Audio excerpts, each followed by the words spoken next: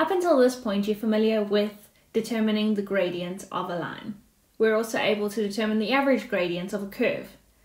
What we need to do with calculus is we determine the gradient at a point of a curve. To determine the gradient, we need to get our derivative or determine our derivative. In order to determine our derivative of our function, we need to use our differentiation rules. That's what I'm going to be covering in this video. I'm going to be covering the power rule, the product rule, and the quotient rule. The chain rule is in a different video, and so is differentiation using first principles. Let's get straight in. If we look at our power rule, we have our function being x to the power of a. Now, in order to derive using the power rule, we take our exponents, we multiply it with the coefficients of the x, and then we reduce that exponent by 1. So exponent times the coefficient of the x, reduce the exponent by 1. We have 3 extra rules that we need to know with the power rule, and that is the first one that I'm going to talk about is when we are differentiating and we have a coefficient and an x, the derivative will just be the coefficients. If we're differentiating a function with just an x, the derivative will be 1. And if we are doing the differentiation with a constant, the answer or the derivative will just be 0. Alright, if we look at our first example, we have f of x equals x cubed plus 2x squared minus 3x plus 4. So my notation, f prime of x, or the derivative of x, is equal to. Now what I'm going to do is I'm going to work with my exponent. So it's the exponent times the coefficient. Now the coefficient of x in this case is a 1, so it will be 3 times 1, which is 3x. And then I'm going to take that exponent of 3 and I'm going to decrease it by 1. So that will give me an exponent of 2. For the next one, I have the exponent of 2, but I have a coefficient of 2. So I first start by multiplying the coefficient and the exponent together. So 2 times 2 is 4x. The power of 2 I'm going to decrease by 1, so that's going to give me an exponent of 1. Now only in this first example, I'm going to write out all the exponents, including the exponent of 1. The next one, I have an exponent of 1, so that means that I'm going to multiply that 1 with the negative 3. So I have negative 3x, and then I'm going to decrease the exponent of 1 by 1. And if I decrease 1 by 1, I get to the power of 0, which is why it's just going to be negative 3. At the end, I have a constant of positive 4. And we know that the derivative of a constant is 0. So I'm just going to leave it out. But in this first instance, this first example, I'm going to just write it in so that you can see where it's coming from. Alright, so if I just clean this up, I would have the derivative of x being equal to 3x squared plus 4x, I don't need to write the exponent of 1, minus 3 because it would be 3 times x to the 0 is 1, negative 3 times 1 is negative 3, plus 0 I can leave out. If I look at my next example, I have h of x equal to 2x cubed minus 8x minus 10x to the power of negative 1. So the derivative will be h prime of x is equal to. So I take the exponent of 3 and I multiply it with the coefficients of 2. So I get 2 times 3, which is 6. X to the power of, I reduce the 3 by 1, and I get 2. Then I have minus 8x. So minus 8 times 1 is minus 8. X to the power of 1 reduces to 0. X to the power of 0 is 1. So that means that it just becomes minus 8. Remember, if we have a coefficient and the x, so to the power of 1, then the derivative will just be the coefficient. Now I have negative 10x to the power of negative 1. So that negative 1 is going to multiply with the negative 10 to give me a positive 10. Then just be careful, because if you have an exponent of negative 1 and you're reducing it further by 1, it's not going to become 0. It's going to become negative 2. So we have 6x squared minus 8 plus 10x to the negative 2. There is another way we could write this by making our exponent positive. So we could have the derivative equal to 6x squared minus 8 plus, the 10 stays at the top, over x squared. If we look at our next example, we're getting the derivative. So I'm just changing up my notation each time. So we have the derivative of y equal to x to the 4. The coefficient of the x at the moment is 1, so it's going to be 1 times 4, which is 4x, but I reduced the exponent of 4 by 1 to give me 3. Plus 3x cubed, so the positive 3 is going to multiply with the exponent of 3, which is going to give me 9. X to the power of 3 reduced by 1 gives me x squared. Then I have negative a half x squared, so the negative a half is going to multiply with the exponent of 2, and negative a half times 2 is negative 1, so I don't need to obviously write the coefficients of 1, I can just leave it as negative. X to the power of 2 minus 1, or 2 reduced by 1, gives me 1, so I don't need to write it. Plus 2x, we know that if I have plus 2x, the exponent of the x is 1, so that's just going to give me a derivative of plus 2. Minus 27, the derivative of a constant is 0. And there's my answer. Last example of the power rule. Now, if we look at this example, we have surds and we have fractions, so we just want to get rid of the surds, get rid of the fractions. Get rid of the surds by making it a rational exponent, get rid of the fraction by making it a negative exponent. Be careful with your notation because I'm keeping it as y, because y equals the cube root of x squared. So I'm going to keep it as y equals because I'm not changing it to the derivative yet, I'm just changing the form of the function. So the cube root of x squared becomes x to the power of 2 over 3 plus 1 over x can also be written as x to the negative 1 plus 2x. And now I can get the derivative. So what I'm going to do is I'm just going to change my notation.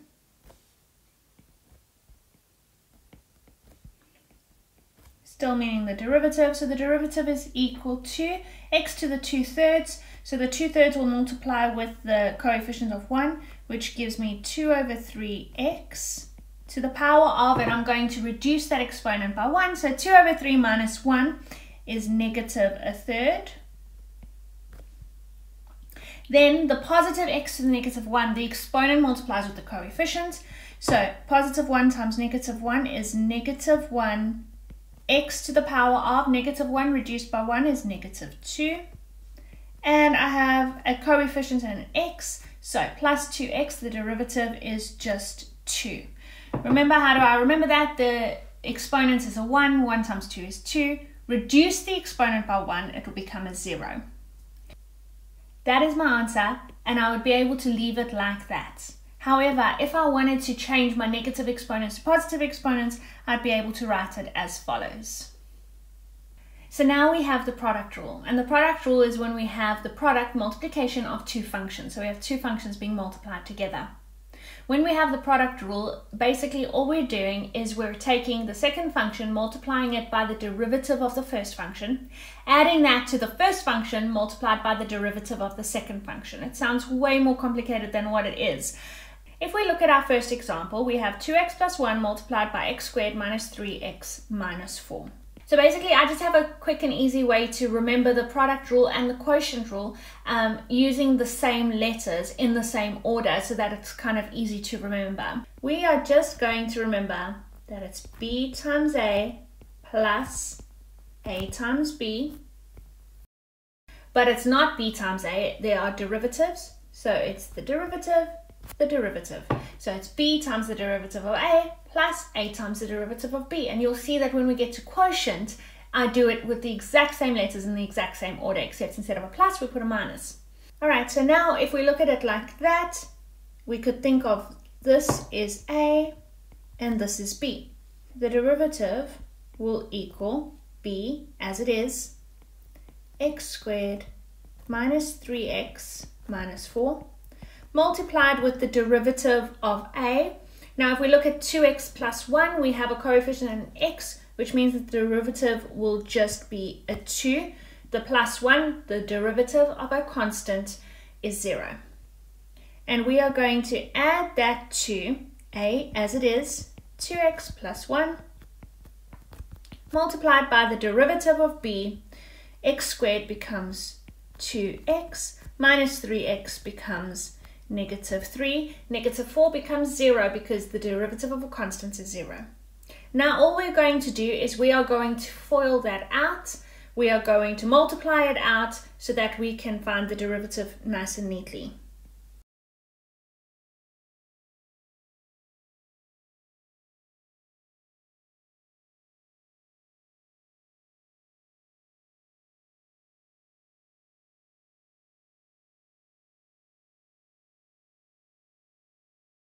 If I look at my next example, I have the product of two functions again. So I'm just going to quickly remember b times a plus a times b, the product rule, but it's not a and b, it's the derivative the second time. So it's b times the derivative of a plus a times the derivative of b. The derivative of h will equal b as it is, x squared minus 4, multiplied by the derivative of 3x minus 1. The derivative of 3x is 3, the derivative of minus 1 is 0. Plus a as it is, 3x minus 1, multiplied by the derivative of the second term, or the derivative of b. The derivative of x squared is 2x, the derivative of negative 4 is 0. Now I'm going to multiply them out.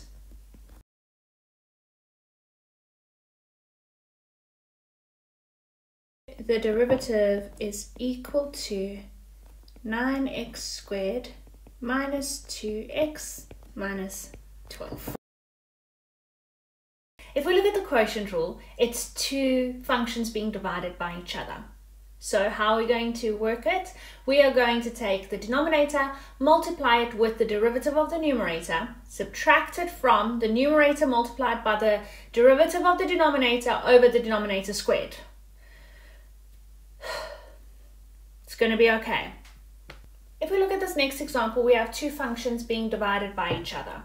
So I'm going to use the same letters, the b and the a, that we used for the product rule. So remember, the product rule was b times a prime plus a times b prime. So we're going to use the same order of letters. We're going to do b times a prime, a times b prime. Except instead of a plus, we're going to do a minus. And then there's just one extra thing that we're going to add at the bottom, which is b squared. And there's the quotient rule summed up. So I can think of this as a and think of that as b. So looking at the derivative, we would be able to say that the derivative of f will be equal to b times a derived. So b as is, x plus 1, multiplied by the derivative of the top. So x cubed becomes 3x squared, minus 1 becomes 0 because the derivative of a constant is 0, plus 2x. Then I'm going to minus a as it is, so x cubed minus 1 plus x squared, multiplied with the derivative of b. And the derivative of b, x plus 1, x becomes 1 and 1 becomes 0. Then I'm going to put that all over the b, which is x plus 1, but I'm going to square it. Alright, now I'm just going to clean this up, multiply it out, and get to my next step.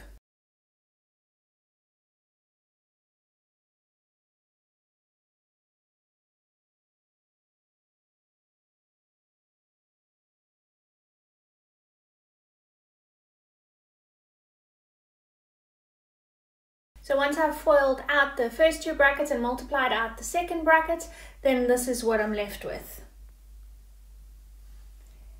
I therefore have the derivative of f being equal to, when I clean up the numerator, I get 2x cubed plus 4x squared plus 2x plus 1, all divided by x plus 1 all squared.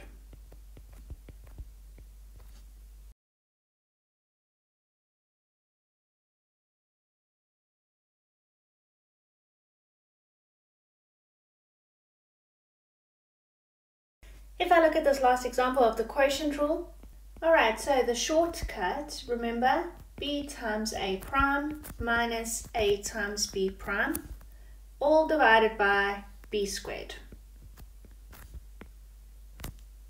So if we're looking for the derivative, we're going to take b as it is, which is 3x minus 2, and we're going to multiply it with the derivative of a.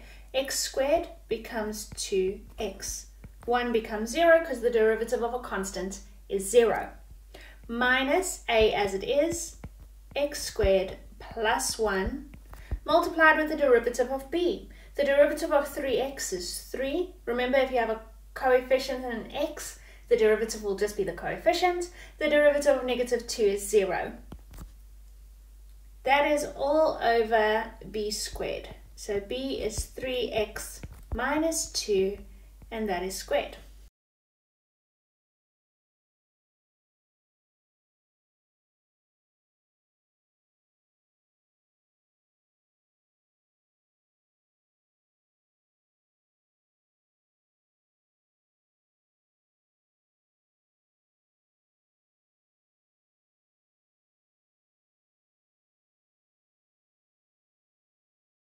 Be sure to watch the videos on first principles and the chain rule. I hope that this video helped. Remember, the more you do, the better you'll be.